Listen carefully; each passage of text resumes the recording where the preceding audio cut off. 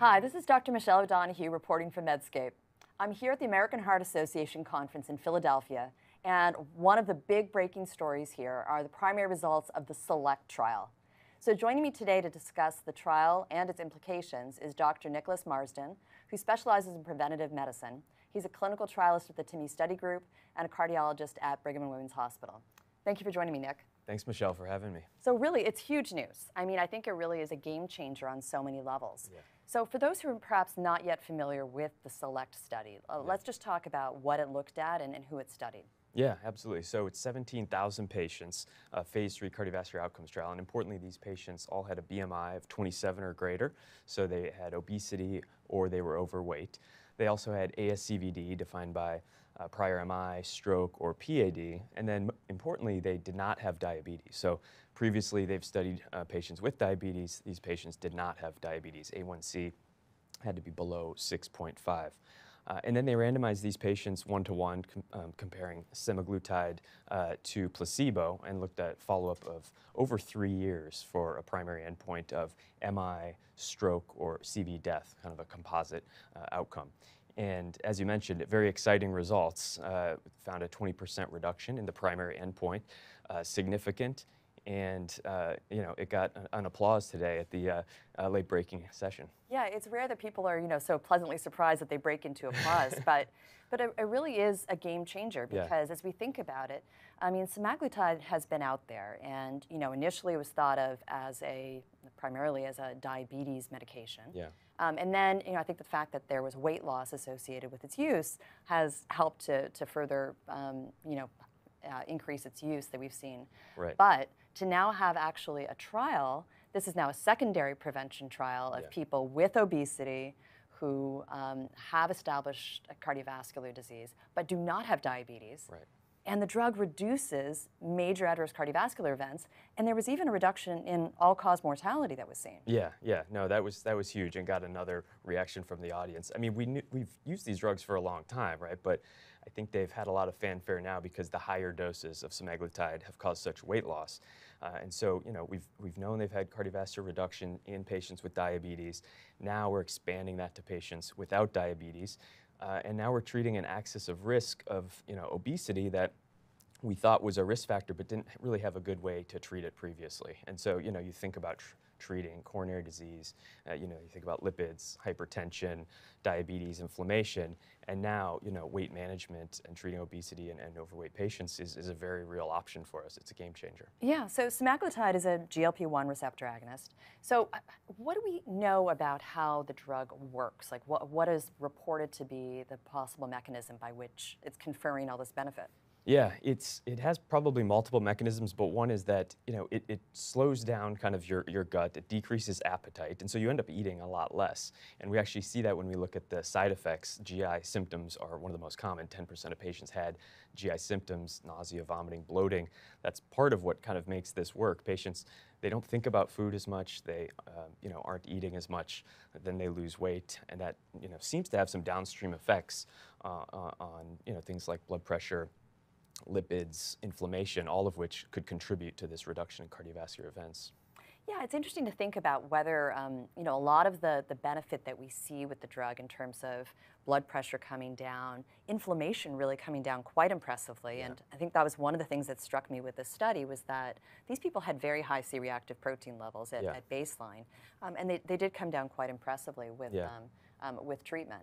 Yeah, it was 40%, almost 40% reduction of high sensitivity CRP. This is on par with what we saw with rosuvastatin in the Jupiter trial and with canakinumab and Cantos, all around 40%. So that's got to be an important, kind of important pathway here. Yeah, and what's also interesting too is that the clinical benefit in terms of reducing cardiovascular events appeared very early after starting this drug. Yes. So it actually seemed to occur even faster than the weight loss trajectory, which I saw, continued to lose weight until about 12 months. Yeah. And yet very, very early on after starting the drug, there appeared to be a reduction in cardiovascular events. Yeah, you're right. So you wonder, at first you think, oh, could this all be through weight loss and the downstream effects? But perhaps some of this is working independently of the weight loss. And I think the early separation of the curves suggests that. One, of those potential pathways is blood pressure. You know, could there be an earlier impact on blood pressure? It was a small reduction, but it's 3 millimeters of mercury, and that would actually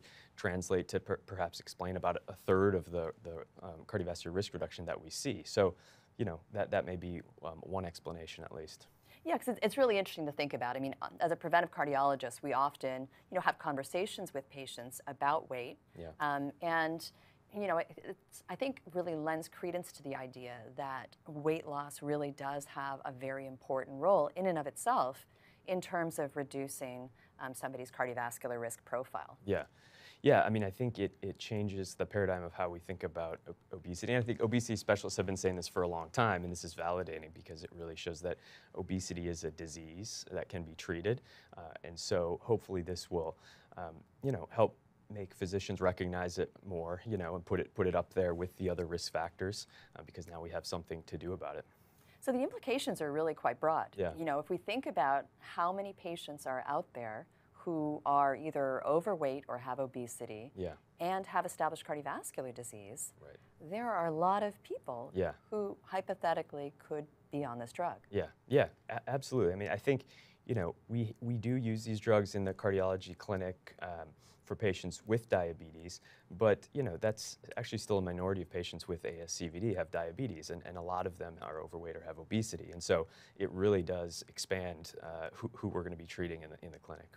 So certainly cost will be one challenge, Yeah. and I think we'll have to see where insurers land in terms of being able to get the drug approved for now a broader patient population. Yeah. But you mentioned also just the GI tolerability. Yeah. What other side effects do clinicians need to be thinking about if they're going to be prescribing this? Yeah, so it is an injectable therapy, and so there are injection site reactions. Those were pretty rare, but there was a significant increased risk of that in the trial. So that's one thing. The GI tolerability is probably the biggest one. It was about a 5-fold increase in the treatment arm versus the placebo arm. And then there were small but significant increases in biliary tract disease, as well as kind of nutritional disorders. So I think, we'll want to see more data on that. It's nice to have this longer term follow-up data. But again, we've been using these drugs for a long time, and overall the long-term safety profile is very good. Yeah, it'll be interesting too to think about whether or not it's really just a broader class effect, Yeah. Or how much does this need to be drug specific, and this just happens to be the first therapy in that class, Right. to specifically study this broader patient population. Right, right. And one thing I would also note about tolerability is that, the percent of patients that came off was not insignificant. It was about 25% that came off therapy during the trial. Now, a lot came off in the placebo arm too, over 20%, so it wasn't too different. But, I think not all patients are going to tolerate these drugs, but if they do, it seems to work really well. Yeah, it'll be interesting to see, how much the weight loss appeared to correlate with the cardiovascular benefit. Yes. Did people who didn't even lose a pound, did they actually have Right. Any cardiovascular benefits from therapy? And, Right. and also the interplay with inflammation too. I'm very interested to see that down the road. Absolutely. How much was C-reactive protein identifying those patients who benefited the most? Yeah, you can just like anticipate the additional analyses they're going to do, and I'm sure at meetings to come we're going to continue to see follow-up studies from SELECT, which is exciting. Yeah, well, I think the whole class is a very exciting one because when you think about just several years ago when we thought about weight loss therapies, usually the concern was that they would cause excess risk of cardiovascular events. Right. But here we've got the opposite. It's really flipped it around. Yeah. And now with a weight loss therapy, we also have the additional benefit of reducing cardiovascular events. So it's a great option for many patients. It is, and patients are excited about it because of the weight loss, and now cardiologists are excited about it because of the cardiovascular risk reduction. So it's going to be a good match, I think, in terms of both parties wanting to get patients on it. Sometimes patients aren't as excited as we are about lowering their LDL, but here with weight loss, they're going to be excited. Yeah, well, I'm sure there'll be a lot of great sub-studies to come from this, and a lot more to stay tuned and watch for. Yeah, absolutely. Well, thanks again for joining me today. Thank you for having me. Signing off for Medscape, this is Dr. Michelle O'Donoghue.